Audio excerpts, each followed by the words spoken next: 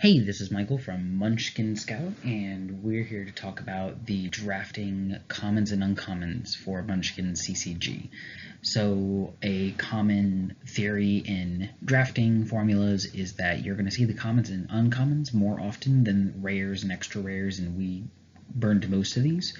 So, know what commons and uncommons are good to draft and what ones aren't, and you're more likely to have a lot more flexibility when building that 30 card set. I released a video earlier last week of how the Munchkin CCG draft works, so check that video out if you have more questions about how to draft. But let's go ahead and get into the best commons and uncommons of each of the classes. So we'll start with the Ranger commons. These are the ones you're going to see most often. The commons are going to be the first cards you're going to see in those packs. So the first one I really like is the Ooh Shiny one. It's cost 1, it's a Mischief. It is Unzap Your Hero and Recycle 1. Recycle 1 is you may draw 1 card. If you do, move 1 card from your hand to the bottom of your deck. Now, the Recycle 1 is a May ability. You don't have to do it. You could just pay 1 to unzap your hero, and whether you're unzapping the goldfish to take a card from your discard pile to the bottom of your library, or if you're unzapping, in this case it would be the Ranger, who would be basically regenerating a creature or a monster that you hired. If you just want to do that, that's fine. So I feel like this is a good flexible card, and it's also card draw and also discarding cards you don't need is a really good flexible thing you could do in a draft. Next one is biodegradable armor. For 1 loot armor, you get to zap it and prevent up to 3 damage to your hero, and then squish this, play this as an interrupt. So I feel like this is super flexible, and even just for 1, even though it's a one-time use, it could be used to save you from a surprise attack, or even just preventing any like instant damage is good. And so having this in your draft and picking it early will help you kind of get set up for a more defensive deck. There's also a lot of other cards from other classes that help you find loot or get loot back, and so you want to be able to have this as a good recurring effect too. The last common I think that's really top is the Salvage Salamander, and this is a 4-cost monster with 4 power and 4 health. When this deals damage to a hero in a fight, recycle 1. So you may draw 1 card. And if you do, you move 1 card from your hand to the bottom of your deck. Now, once again, it's a May ability. You don't have to recycle 1 if you choose not to, but it is a May ability. I also think that 4/4 is very powerful, and that it is unexpected as well, because there are other kind of 4-cost creatures that do less power, so people may not block it as much. So, and just to note, these are not ranked from like 3, 2, and 1. These are just what I think are the 3 best commons to kind of keep your eye out for. I tried to mix up the types of things, difference between types of mischiefs and type of loot and types of monsters, so that you can keep your eyes open to what other people draft. Okay, let's move on to the Ranger uncommon. So the first one we're going to look at is Tracking. It's a Mischief chest tree. We get to look through your deck and choose a monster card, reveal it, and move it into your hand, shuffle your deck. This is basically an extra copy of a really powerful creature that you drafted. If you have a bunch of different creatures and you know one that's really good for this next situation, or really good against your opponent, then you can draw that card, pay 1 and find that card and put it in your hand right away. Now, they may know about it, but unless they have a discard spell or a discard a card at random spell, it's not going to really be a problem. Stumpy is an ally who says, when this is squished, remove it from the game, choose 1 card from your discard pile, and stash that card. So the Ranger likes to get stuff from the discard pile back to the stash, and you to keep regenerating those cards. Now, this is just choose 1 card. It doesn't have to be an ally. It doesn't have to be a monster. It can be a mischief. It can be a loot. It can be anything. And even in a draft format, you're going to have mixed colors more than likely, and so you can find very powerful things that have gone into your graveyard, even things like draw spells or things that have control your opponent. So I feel like this is a really good, very good flexible card for any deck. The last one of the uncommons I just want to highlight is the Timber card. Now, it costs 3, it's Mischief. Deal 2 damage to each monster in target opponent's deck. A lot of people will find this kind of unexpected, and so this will just be a good card to pick up to kind of get rid of a lot of monsters that they thought were safe, especially if there's like just a little bit of damage on them. 2 damage, I think, would be right over the edge of squishing a lot of those creatures. So that is the Ranger class. Moving on to the Bard. Here's the commons in those. So Elvish Impersonator. Pay 3, deal 3 damage to target monster, and also has Monstrous 3. So that means this, when this is committed to a fight, it's 3 cost, 3 power, 3 health monster card. Its card type changes to monster and has no other abilities. Now, I'm going to repeat this a lot during this video. Flexibility is key in a draft, especially drafting in that first pack. You want to be able to lean in any direction that people are passing cards to you. So this either pay 3, do 3 damage to a monster, or pay 3 and have a 3 power, 3 health monster card is just good flexibility. So it's a burn spell when you need to be a burn spell. It's a monster when you need to be a monster. Just good flexibility. 99 bottles. It's a 1 cost Mischief that you get to draw a card and then discard a card, and then has the ability Encore, which means instead of discarding it, you stash it. So I think this is really powerful. First off, you have cards that care about the stash, about the number of cards you have in the stash. You also just this being a reoccurring draw spell. Even though you do have to discard a card, typically you're willing to draw a card, and if you don't need that card right now, you just put it in the bottom. And if you do this enough, especially late game, you're going to see all those cards again. You're not getting rid of it. So I feel like this is a good, powerful card just for card drawing and getting the cards that you need.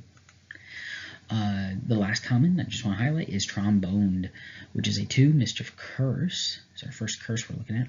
Stick this to a target hero. That hero takes 1 damage when that hero card is zapped. So in a draft, typically you're going to be playing the Goldfish, but if you have an opponent who even is playing anything else, like any of the other classes, this helps them double think about what they're going to be doing with their hero. So they can tap it, but they will be paying for that.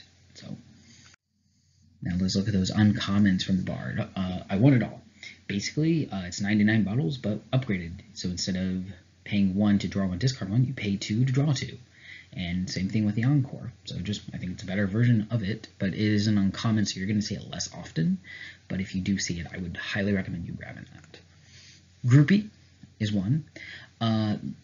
So this is a card that's more designed for the Bard constructed deck, because it is Defender draws a card, and there are curses, and there is a curse that the opponent takes a damage every time they draw a card, and if you find one of those that's in a rare spot, take it. It's a very good mechanic. But I also think a 1 cost for a 2 power, 3 toughness is a very hard card to deal with, and so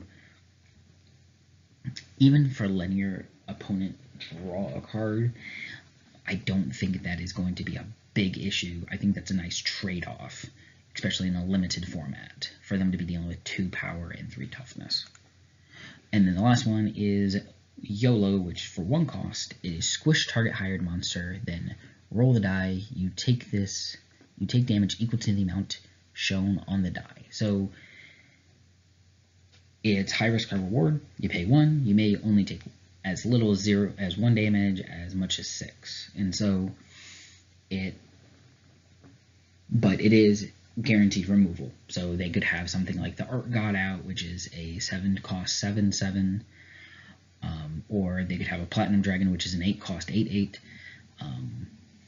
And so if you're willing to take that risk, I think this is a good exchange. So those are all the Bard commons and uncommons I think are the best that you should be drafting. All right, next up is the Thief. So let's talk about Thief. So the first one in the commons is the Honest Owl's Casino. It's a location. So during each hero's upkeep, that hero rolls the die. If you land on 1, each hero spills 1. 2 to 5, all heroes take 1 gold, and 6, all heroes draw 1 card. I think this is a good symmetrical effect. People are willing to let this location stay. And you can build more around this once you know you have this in your deck. I think this is just a very powerful location that it may also help your opponent, but you know that it's in the deck and you know it's there, so you can plan more around it. Am's great. For 2, it's a mischief. Play when checking for cheating. Reduce the power of target monster to 0 for this fight. So it's a very powerful card to just instantly, if you're dealing with something that's very, very, very high in power and you weren't expecting it, you just pay 2 and it instantly becomes a 0 power creature. And even if it's a high power creature with low toughness, if you blocked it, your stuff can live and that opponent's stuff can die or be squished. And Skewer, I believe, is one of the more powerful commons in the Thief deck, where it is another curse where it deals damage to a target opponent and then stick this to the hero, and then bleeding 1, which does 1 damage during that hero's reckoning step. So pay 3 to do 1 damage and then do 1 damage every single time. And that it is their reckoning step. So I think it's a very good value card. You're going to be getting a lot more damage if you get this by the time you get to level 3 or by the time you have 3 gold and it stays on there throughout the game. I believe this is a super powerful card. Yeah. Let's move to the uncommons. Repeat Offender. When you commit this to a fight, roll the die. It's 1 through 3 is the die has no effect. 4, 5, or 6, unzap this. This is still committed to the fight. So the situation would be your opponent lays down a creature, asks if you would like to defend it. You put out Repeat Offender, you zap it, and then you roll the dice. If you hit a 4, 5, or 6, you get to unzap it. It's still committed, but it is a 2 cost for toughness. So it can be a very reliable repeat defender. Or if it only defends 1, more than likely it's going to live, because a lot of creatures, you'll be able to tell for a lot of creatures, if they're not cheating, that they'll be very low toughness creatures. So up my sleeve, for 1, it's a mischief that you get to look through your deck and choose a trinket card, reveal it, move it to your hand, and then shuffle your deck. So if you're drafting a lot of trinkets, or even just if you only have a couple trinkets that are really powerful, this is a good one for just grabbing those trinkets. As soon as you just have a gold and you have this in your hand, it's just another copy of that card. So, and then Assault Elemental for uncommon. It's a monster elemental. If a defender committed a weapon, this gains 5 power for this fight. So I feel like this is a really good exchange. It does have 0 toughness, but 0 power, but with the 4 toughness, it's going to live through a lot of weapons that are going to be committed if you're only paying 3. And your opponent more than likely is going to have weapons. Of course, make that judgment when you play this card, but I just feel like this is one of the better creatures in the uncommon slot that is good to grab early. So those are the Thief cards. Let's move on to Warrior Commons. Let's do Spin Kick, which is a 4-cost mischief that deals 4 damage divided any way you choose between target hired monster and its controller. So if they have a 1 toughness hired monster, you can do 1 damage to that monster and then 3 damage to them. Or 2 and 2, 3 and 1, or even all 4 damage, or even all 4 damage in the other way. So they do have to have a hired monster in play because it does have to have a target, but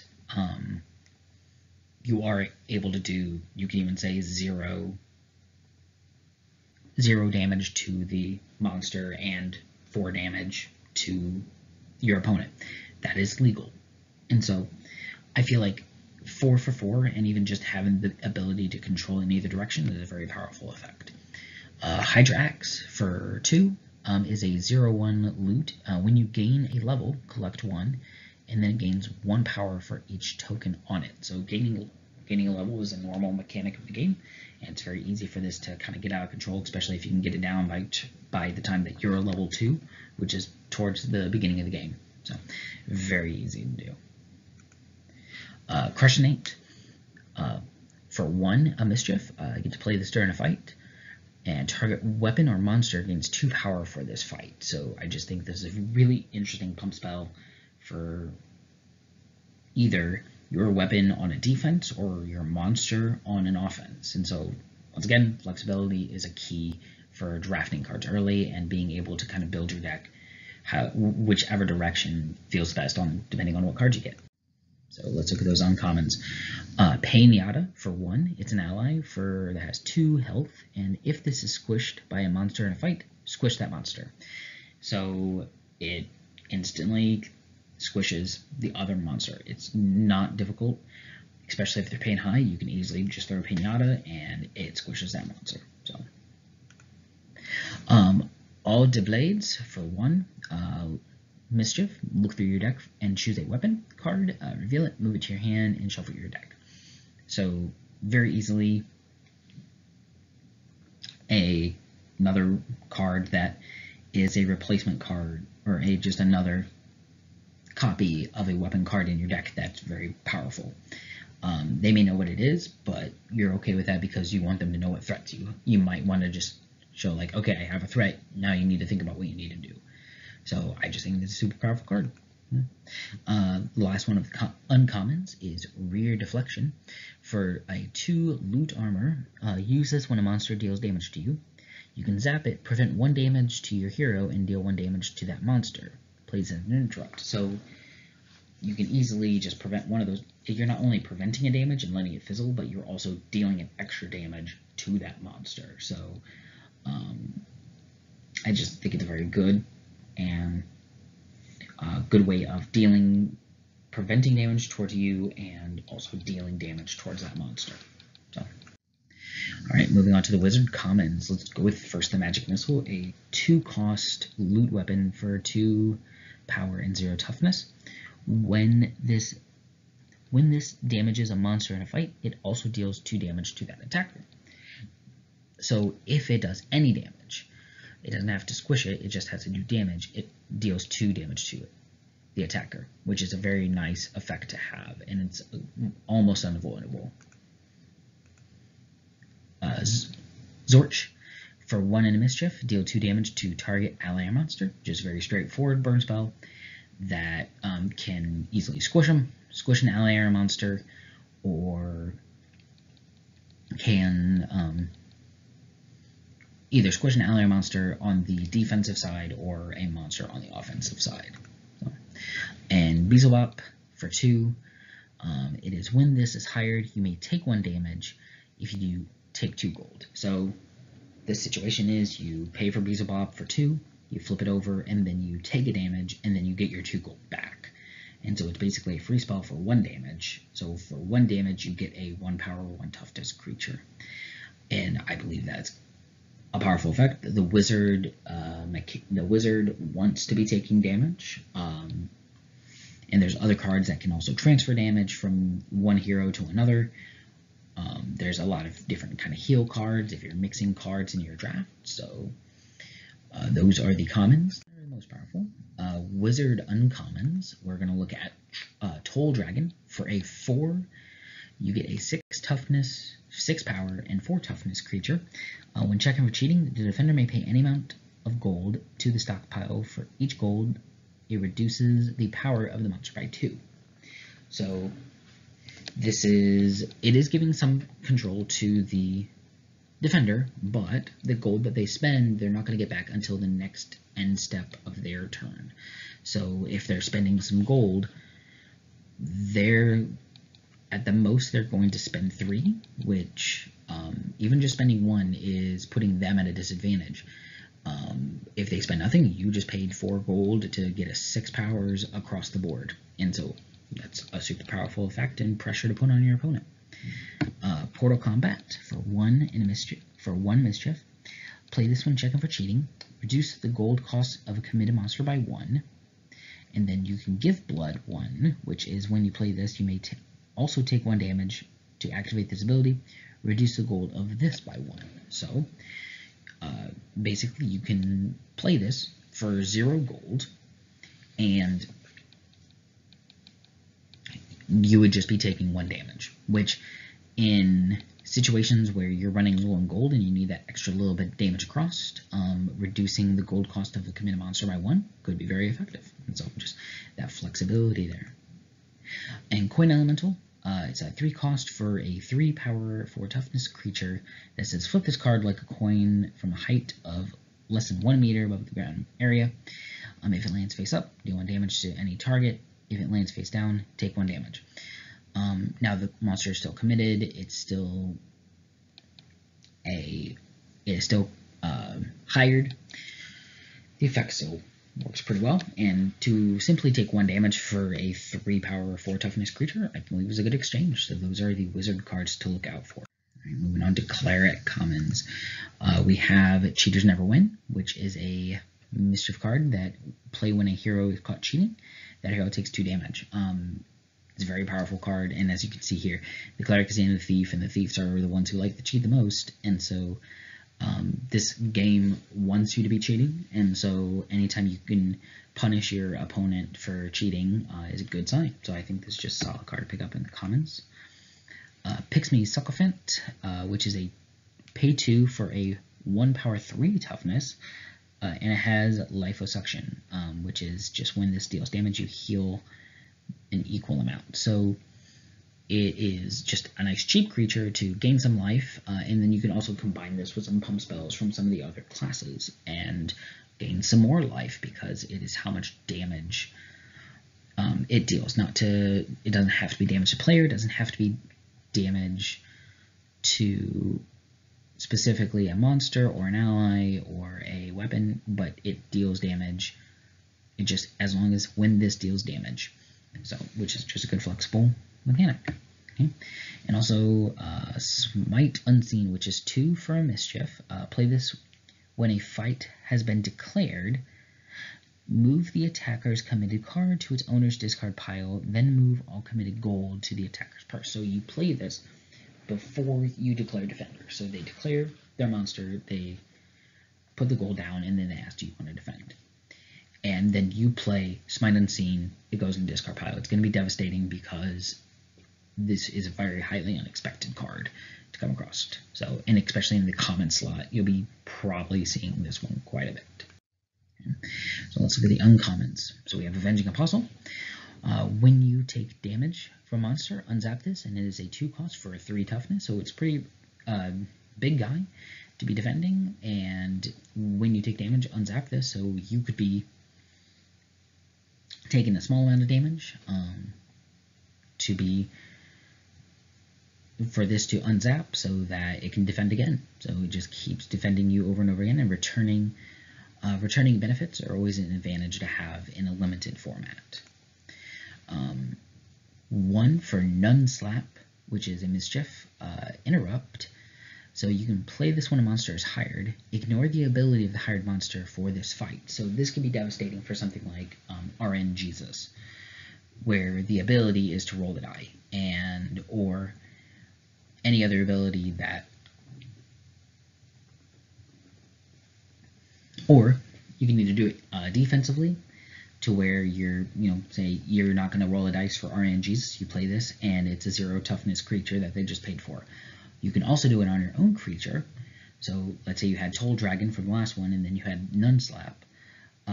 You ignore the ability, and so they have to take the 6 damage for a 4 cost. And so this, I think, is a good, powerful one. It can either work defensively or offensively.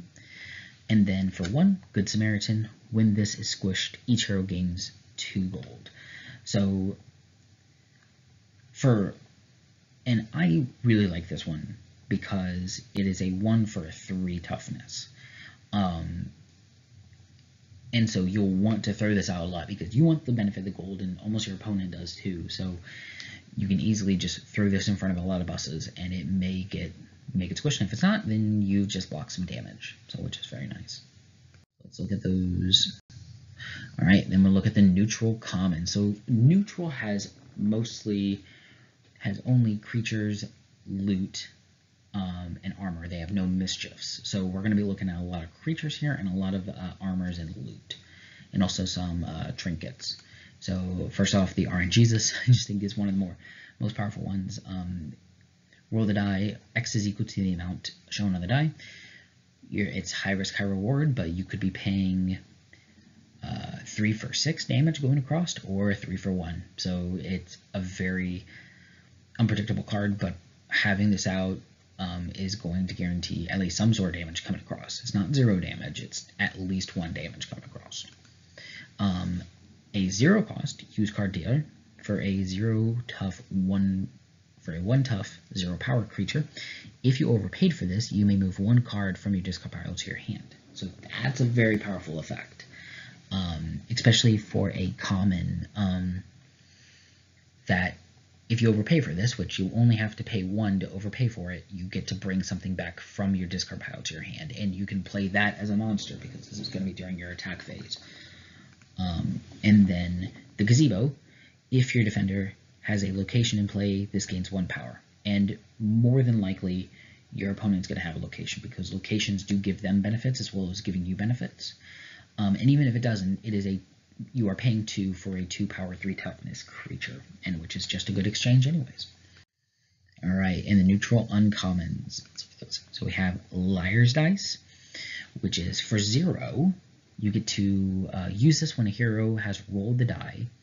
Zap it, that hero must ignore the die result and reroll. Use this as an interrupt. So you can use this on your own turn. If you're rolling a die and you hit a number you don't like, so let's say we had RNGesus, you roll a 1, you can zap this and re-roll that die. And what's really nice about this, it's a 0 cost. So if you draft multiples of these, and you can have up to 3 in your deck, you can lay down all 3 of them and use it multiple times, either on yourself or use like once on yourself and once on an opponent. So it's just a good flexible trinket card. The next one for uncommon is Relentless Slobberbeast. For 1 cost, for a 0 power 1 toughness, move all committed allies to their owner's hands. So just a good flexible card. If they have a lot of allies out, you can very easily block. If it will more than likely get squished because it's 0-1, but their allies that are committed to that do get tossed back to their hand, which then they have to repay gold to put them back out on their next turn instead of committing more monsters onto the battlefield, which any type of tempo play like that is going to be advantageous in your favor. And then the last uncommon for neutral is the Hipstar, which is a 2 for a 3 power 2 toughness. Name a card until your opponent's cooldown. Cards with that name cannot be played, which is a very interesting idea. So you're going to be using this card mostly like mid to late game, where you're seeing what are their main highlight cards. More than likely in limited format, they're only going to have 1, possibly 2 of those cards, and so it'll either be more prevalent in their stack, where you could just look in their stack and name something in their stack and just say, you cannot play that card next turn. So, and even just paying 2 for a 3 power 2 toughness is a really good exchange. So, alright, so good luck drafting, and I hope this helps you out. Let me know if you have any other thoughts. What are some other good commons and uncommons in each of these classes that you think are really good to keep an eye out for? Please also ask me in the comments below if you have any questions. So thank you very much, and have fun drafting.